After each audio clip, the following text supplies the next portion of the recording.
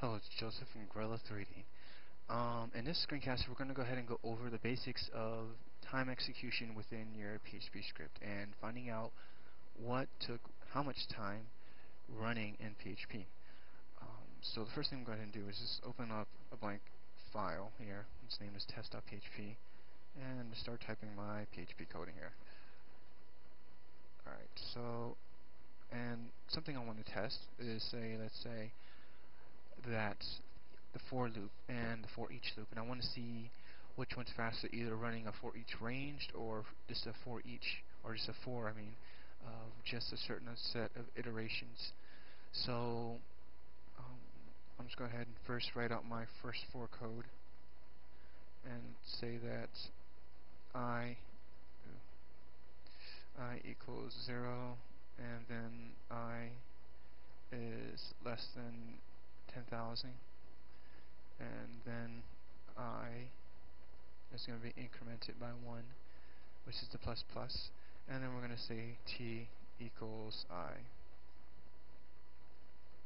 and then we're going to go ahead and write our for each loop, which is for each, which I obviously cannot type right, and then we're going to say that range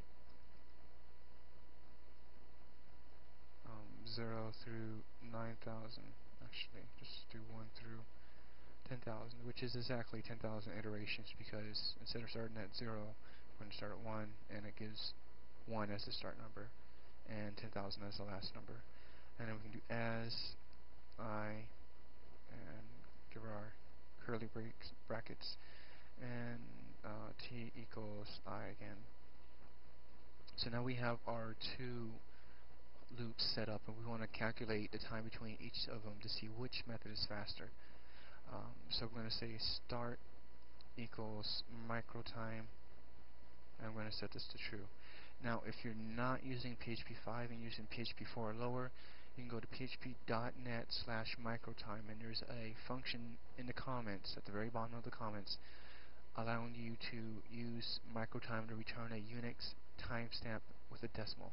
And that's what we really need as far as what we're trying to do in this screencast.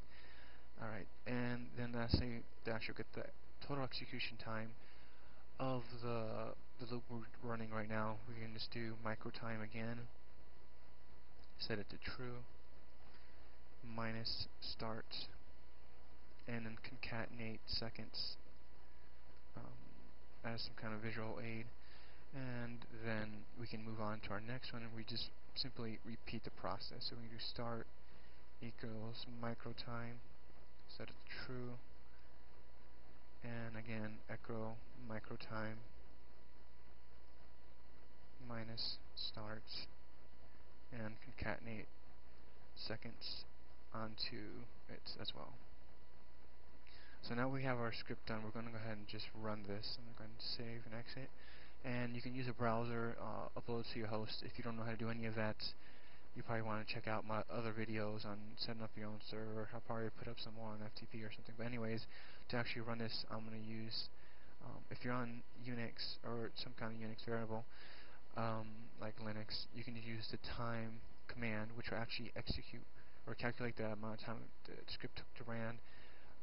And then for me, I'm using the PHP 5 command line interface, and our script was test.php.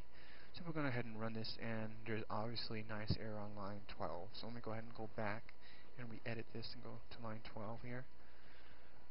I didn't spell echo right. Nice. Okay. So go ahead and just exit this now and rerun this.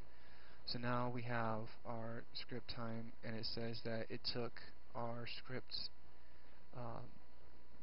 0.08 seconds, I guess, and the first method took 0.32 seconds, and the second method took 0.17. And I think that's off because actually it's not. Anyways, you can keep running a couple of times and see which method's actually faster. And as you can see, there's a huge difference as far as performance as the first method and the last method. So as you can see here, it took 0.03, and the next one took 0.003, which is the actual what it should have outputted, because the first method is a lot faster than the last method of iterating through 10,000 i's, I guess you can say, I variables. Um, so I guess that's a little bad on PHP's part. Sometimes the first time you run it, it might be caching your execution code to run it faster the next time. So make sure you run it a couple times before that.